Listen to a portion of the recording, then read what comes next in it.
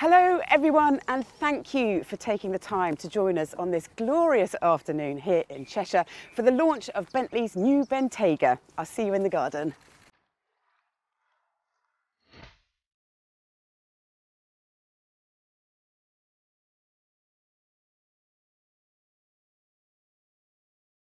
Are you ready? Ready to go? Are you ready?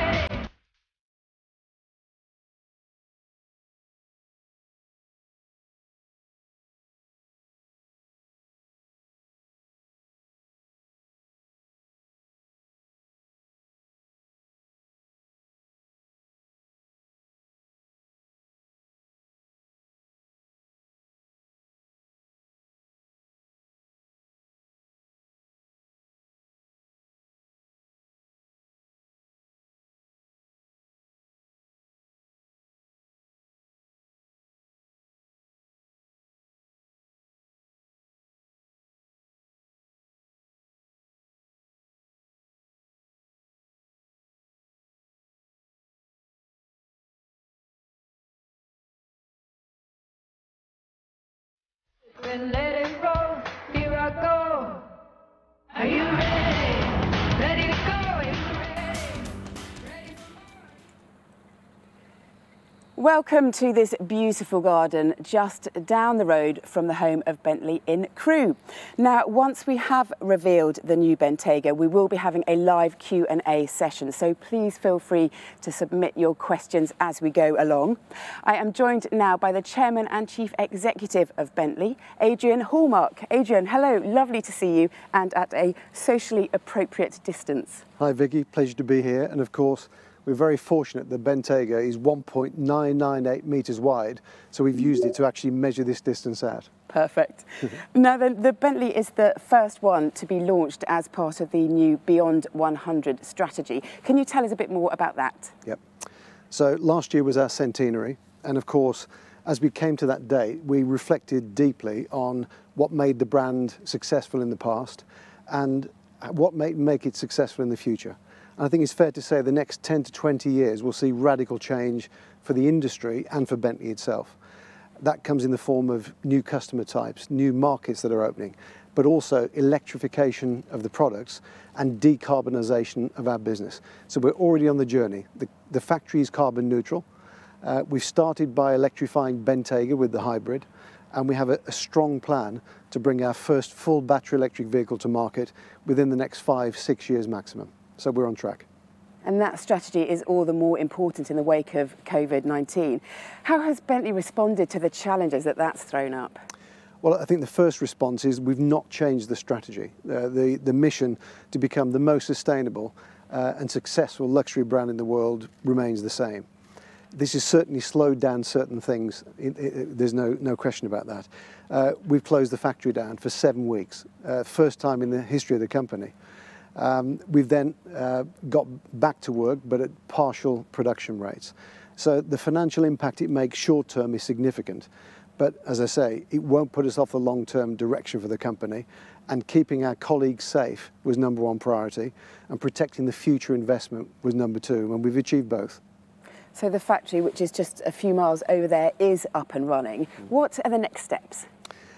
Well, to get us to this stage already has been incredible, because we've had most of the workforce working from home all the way through the crisis. So the next steps are to launch, first of all, the new Bentayga that we're here to celebrate today, and then systematically to roll out the derivatives, the hybrid, the different powertrains in that model, but also there'll be lots of innovation in the rest of the range and Mulliner products in the future. And then, of course, I've mentioned electrification, but also this movement of the brand into new customer groups, new markets, and growing the business over the next 5 years when we've got through the immediate crisis. That's the focus that we have now as a team. Lovely, thank you very much for now. Okay, let us turn our attention now to Bentley's sector-defining SUV, the Bentayga.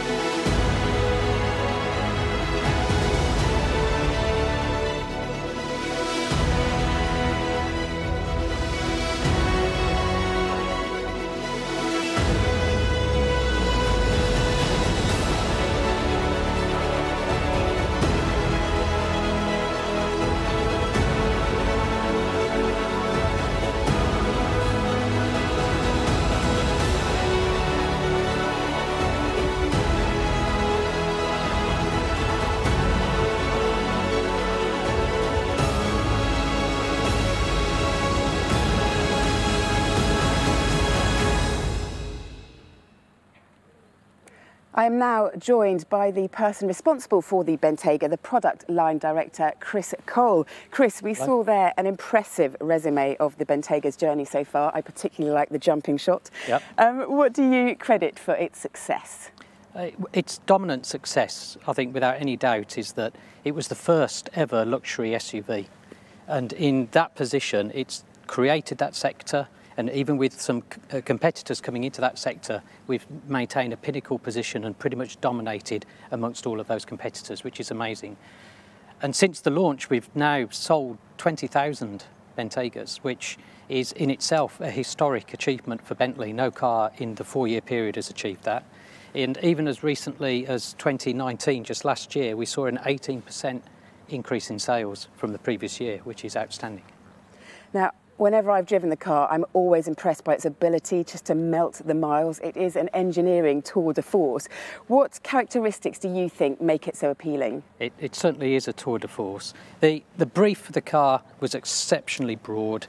It had something that no other car had as a requirement in order to make it perform like a supercar, be as luxurious as any limousine, have formidable off-road capability, and also have the first step into autonomous driving.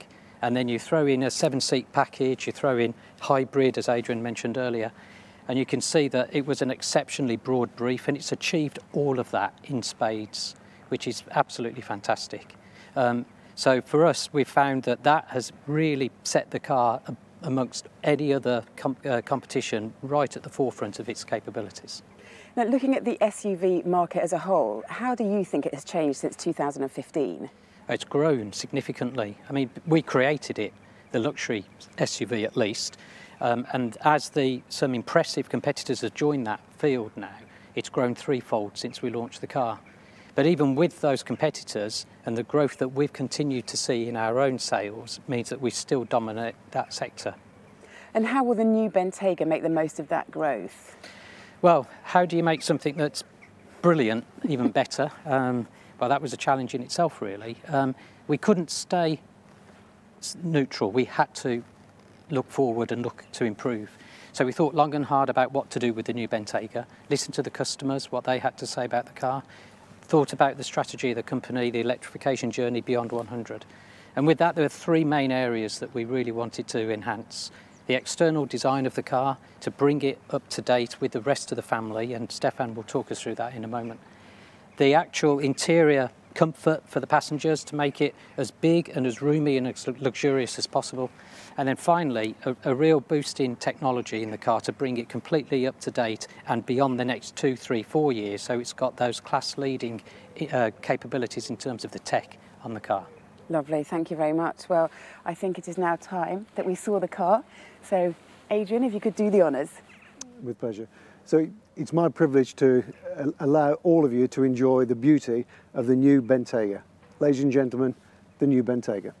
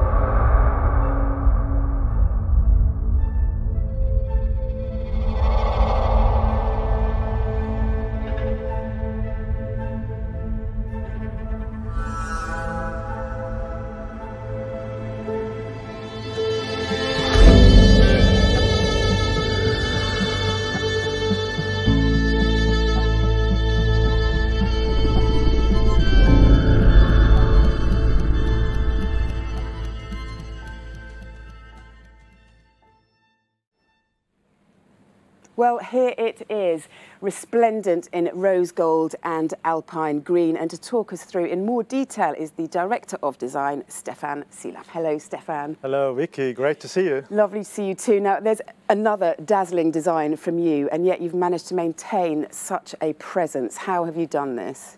Yeah, I had the privilege with a great Bentley design team to work mainly on the front and also on the rear of the Bentayga 2, and yeah, do some significant change, but also improvement.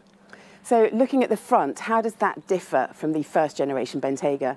So we literally changed more or less everything from the A-pillar forward, and starting maybe with the bigger picture, the proportion, we had the chance to widen the stance of the car for 10 millimeter on each side.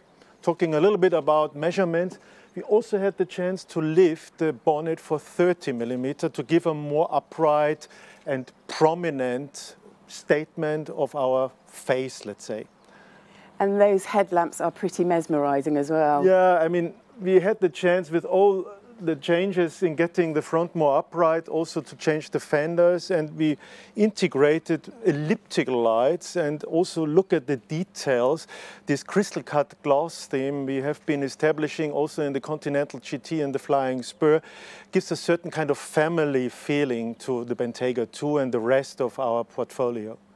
Now I notice as well that you've brought that through to the rear, and this is a new back end. So if you can talk us through this, that would be lovely. Yeah, I mean, the rear end is really doing a big step. Also with regard to the stance, again, the wheels came out also in the rear for 10 millimeter. But we also had the chance to change the trunk lid into a kind of wraparound theme and really emphasize the width and the statement altogether of the rear end of the car with doing a really wide layout of the architecture, also the horseshoe, and then integrating these elliptical lights with very typical Bentley, also lovely details.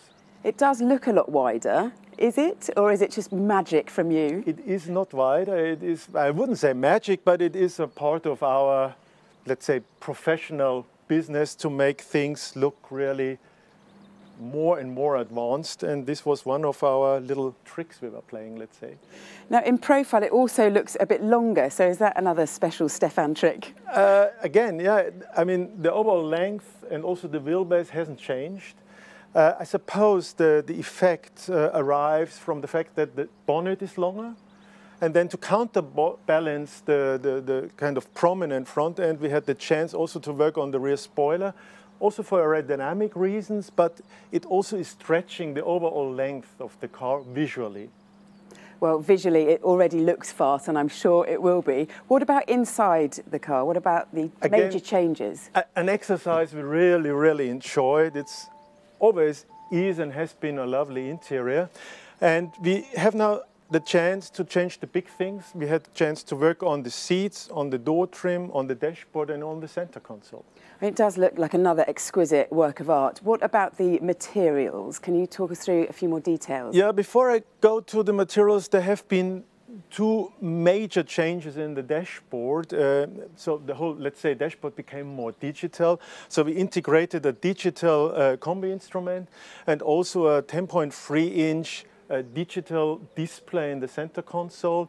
And Chris is going to talk a little bit more in detail about all the technical effects of these devices. Yeah, and coming back to your question on the materials, I give you a few examples. One of the things I really love is this decoration part over here in the door trim, in the dashboard. It's diamond polished 3D aluminium. And we're talking a little bit also about sustainability in this case. We have two more new veneers, sustainable veneers introduced as well. The Koa and the crown cut walnut. Focusing on details in the door trim, in the seats, we have the quilting, and it is in the seats also accompanied with a new micro piping, so it gives a very modern statement. And yeah, altogether I would say the combination of the materials, of the colors, a big step forward into fresh and modern statement. Lovely, thank you so much indeed for that first look, Stefan. My pleasure, Vicky. Thank you. So we have had a look at the surfaces now, and let us ask Chris to dig a little bit deeper and go beneath. Chris, can you talk us through the cabin, please, from your point of view? Oh, of course, yes. So we'll start with the back of the rear part of the car because, as I said, one of the key objectives was to improve on the comfort of the passengers and really look to get that enhance what we had as a really high level of comfort, take it one step further.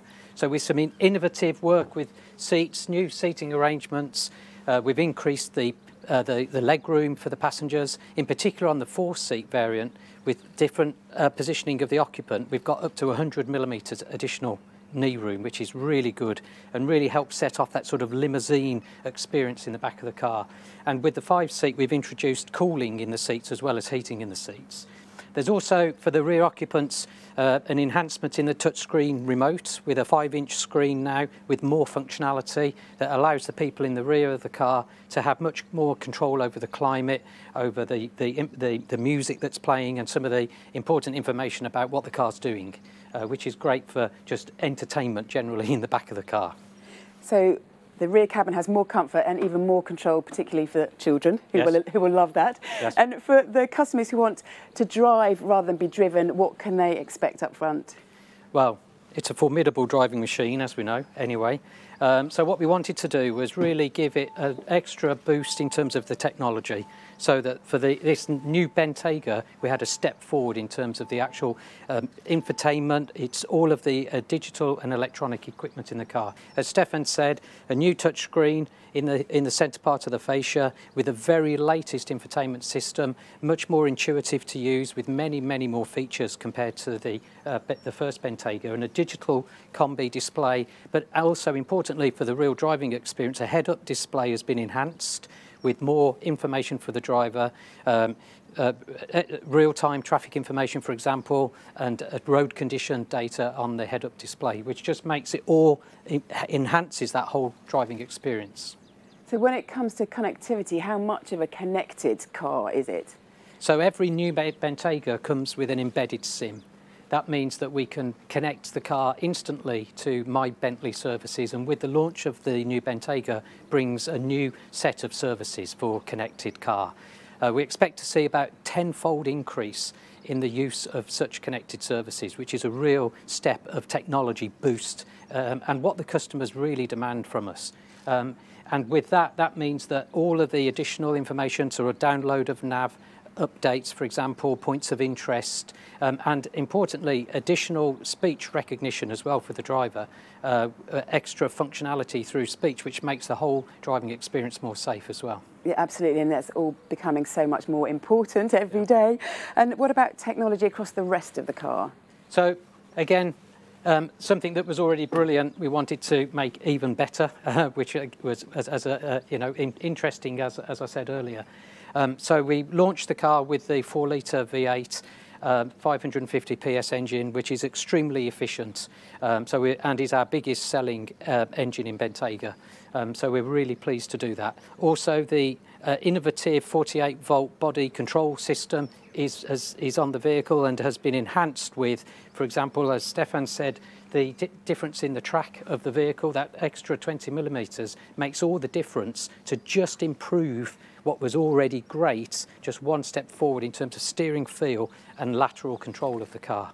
And you mentioned earlier the headlamps, for example. Each one, 48 LEDs in each headlamp with adjustable modes which are automatic for different driving conditions, which really help with the night driving experience, but equally doesn't dazzle the oncoming traffic, which is really important. Now, you mentioned that at launch we will have the V8. So when can we expect the hybrid, which will be part of the Beyond 100 strategy that Adrian spoke about earlier? Yeah, the hybrid will be available through the rest of this year. So in the major markets where we see hybrid as really important, the UK, of course, Europe, Japan and the USA. And then with other markets, the hybrid will be introduced in 2021. Lovely. Thank you very much. I look forward to driving them both. Yeah, great. Absolutely. Thank you, Chris. You're welcome. Brilliant. So, ladies and gentlemen, coming right up, we have got the live Q&A with Adrian, Stefan and Chris.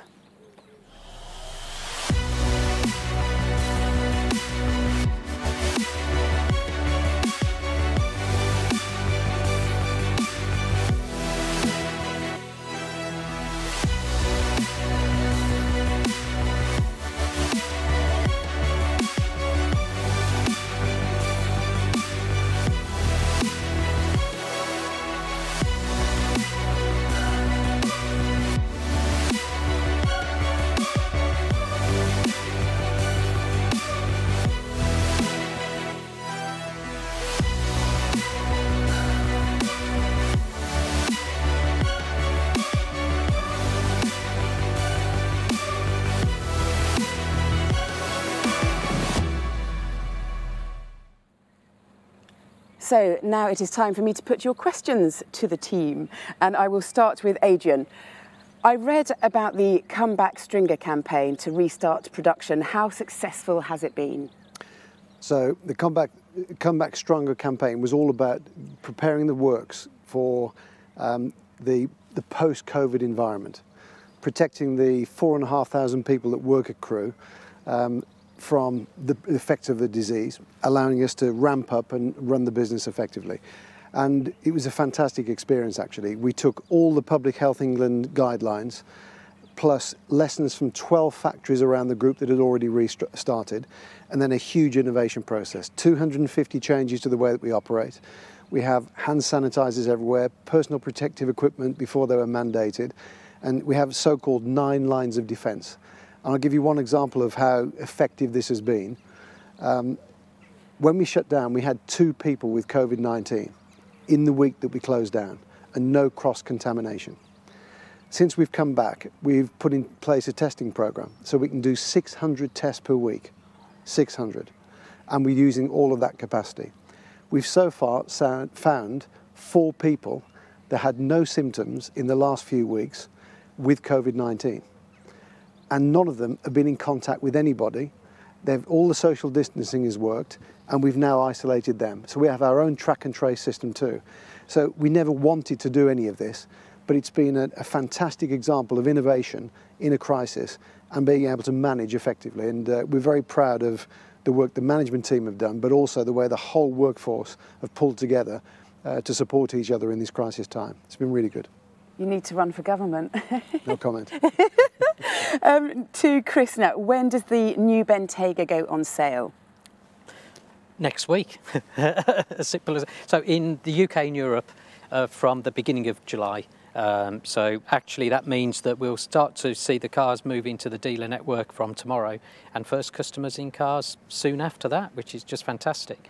The rest of the rollouts globally will then follow through the coming weeks for the V8, and the hybrid, as I said earlier, will be a bit later in the year in the UK, Europe, Japan and USA, and then the rest of the world in 21. Great stuff, thank you very much. Next one is to Adrian again. Adrian, given the success of Bentayga, over 20,000 made already, would you like 1 or 2 more SUVs in the lineup as part of the Beyond 100 strategy? And who pruned the roses? I don't know who pruned the roses last, actually. I don't think they've been pruned for about 127 days, a bit like my hair. Yeah. But I think in terms of Bentayga, the first thing I would say is we have achieved incredible results with a single model and with a very limited engine range at the beginning. What we've now got is hybrid V8 12-cylinder and a really fantastically upgraded car that, as you say, Chris, brings this design exactly in line with the language of the rest of the range. So from my point of view, more derivatives, more specials within that package and that framework are the first objective. Of course, we've got lots of ideas about subsequent cars, but any good automotive guy has to say, you'll have to wait for the next launch for those. We're here today to talk about that particular car, and we're very proud of it, and we're very happy with the success that we've had, but I think we just build on a very strong winning formula. So let's just see what happens in the next 2 years. Fine, will do. And just a comment to Stefan, what a beauty. I'm not sure whether they're talking about the car or you, but I'd take both if I were you. To Chris, this one is from you. How well was the hybrid model received, and in what markets was it most successful? So it's been really well received. I personally love that car. The serenity when you're driving that car is just astonishing. And yet the power delivery is so progressive. It's just a beautiful, beautiful car to drive. In Europe is where we've first started selling the hybrid. So, of course, therefore, it's done well throughout Europe. And we're literally just seeing the first cars now in the US. And we expect then the US to follow just like it has in Europe. And then China will be with the new car next year. Lovely. Yeah, it's excellent. Yeah.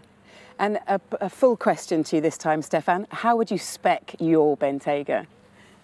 I have to say I spec one of the two, and it is obviously the green one, and I also love the interior with the Cambrian green.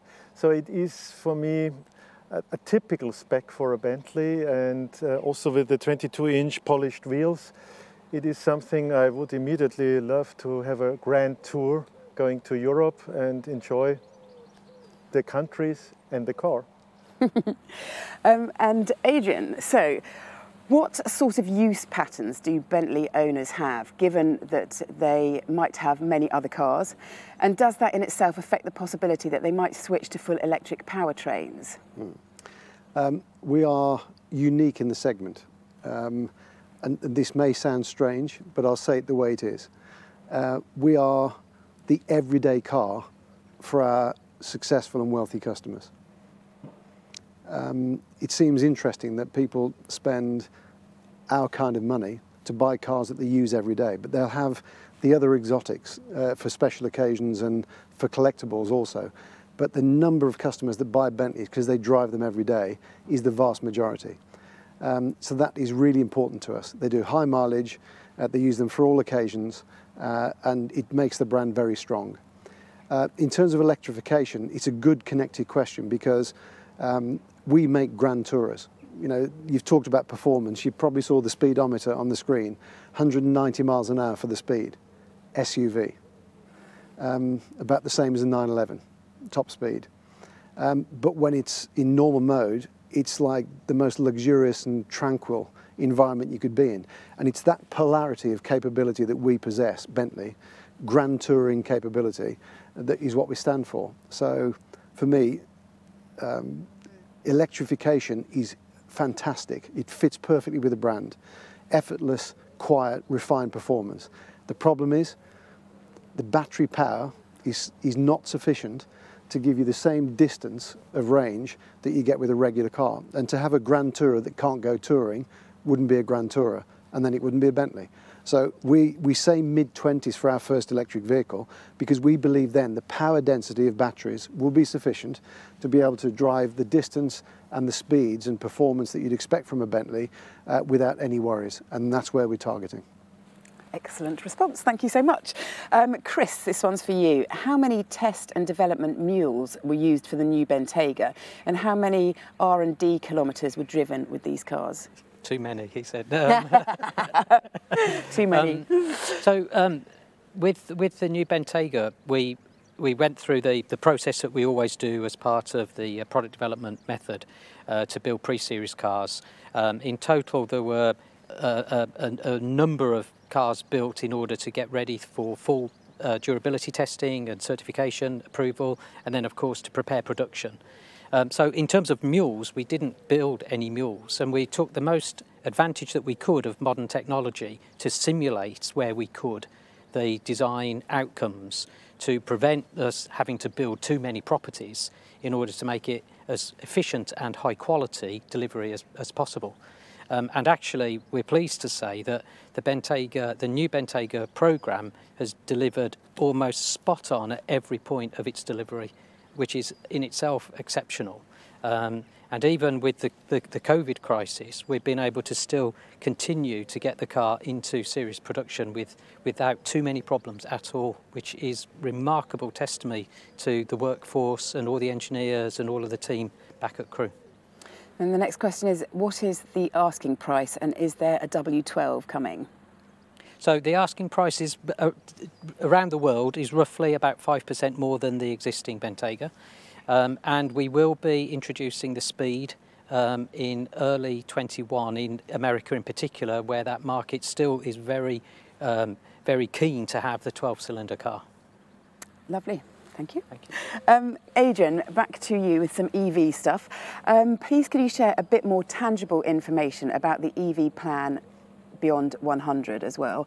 5 to 6 years away sounds like an awfully long time. Is there a danger that SUVs will become socially unacceptable before we see the EV?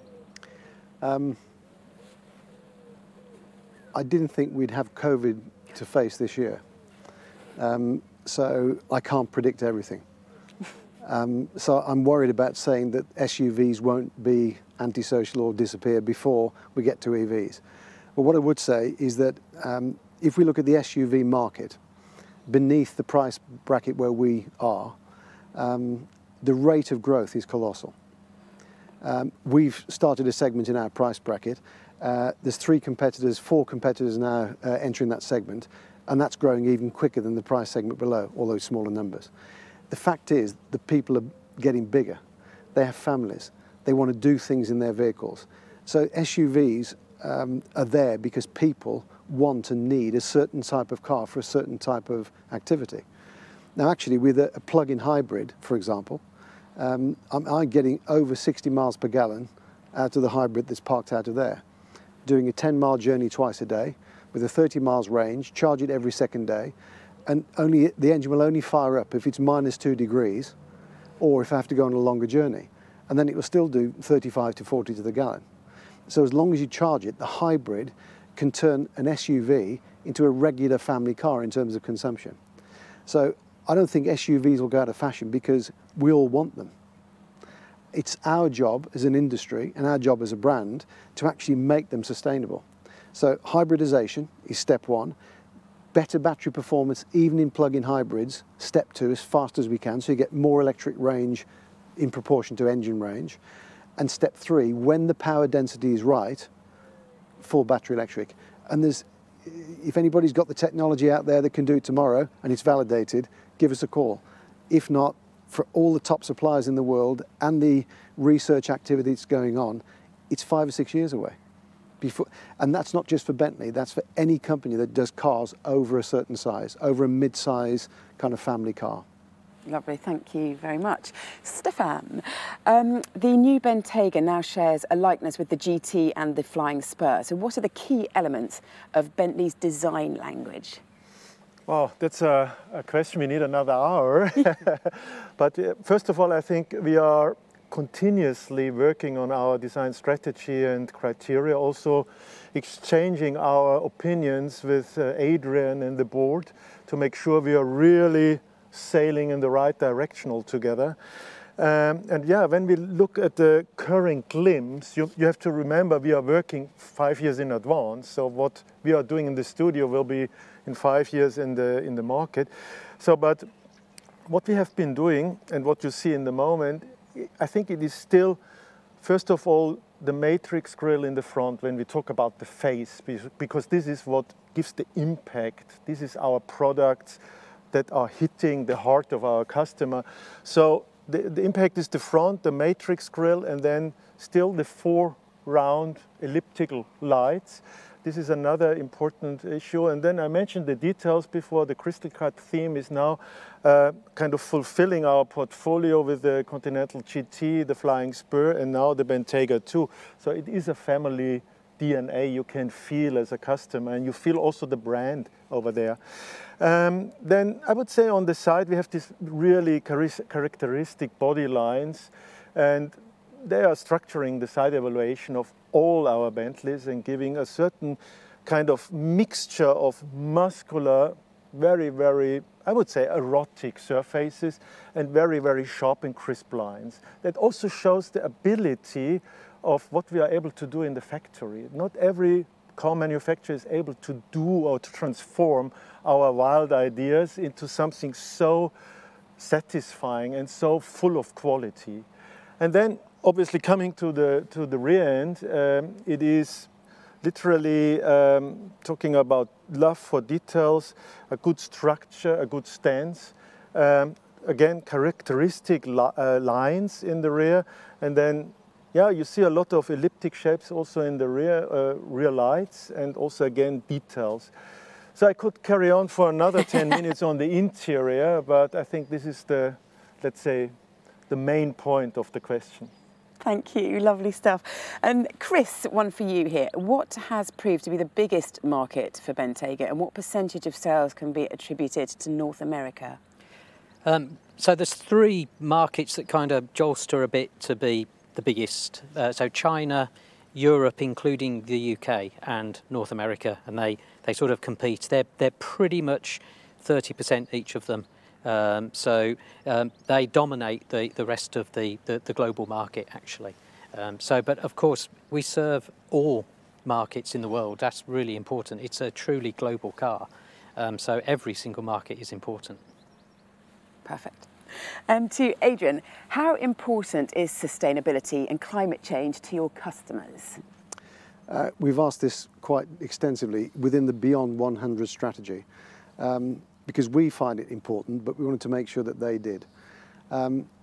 Clearly, although customers today are buying the cars that are out there, they're looking for what's next to express themselves. So when we've done our research with not just the Bentley owners, but also buyers of cars in that price category, around 40% of them are looking at EVs as their next or next but one car. 40%. This is significant. They expect us to do the work, us to find the technology solutions and bring cars to market. But at the same time, they won't give up on the things they already cherish. So they want the fantastic interiors, the comfortable seats that weigh more than a lightweight seat. Because you can sit in it for 8 hours and get out of it and not realise you've been in it for 8 hours. So they're used to high quality experiences. So they want an electric car that gives them all of the benefits that we offer today. So for us, again, as I've said, with the quietness, refinement and effortless power that you get from any Bentley, electrification is the perfect evolution for us as a brand. We're really excited about it. And our customers are too. Lovely, thank you. Stefan, I wish I'd have sent this question in for you.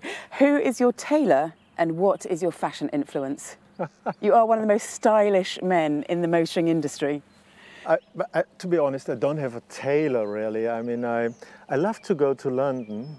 For me as a German, I always love to go for London, also for the fact of inspiration.